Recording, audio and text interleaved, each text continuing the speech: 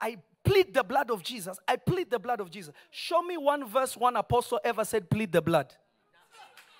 God is still using it because God knows the intent of their heart is to bring somebody to redemption. Even though your words may not be accurate, but they are coming from the right place. So God will still intervene. You can't plead what was for God. The blood of Jesus was shed for us to be reconciled to God. The blood of Jesus is on the mercy seat in the highest heaven, already speaking good things, better things than any other blood can speak. But when people read Revelations 5, I believe, they overcame him by the blood of the Lamb and by the word of their testimony. They assume that it means plead it. They are not reading context.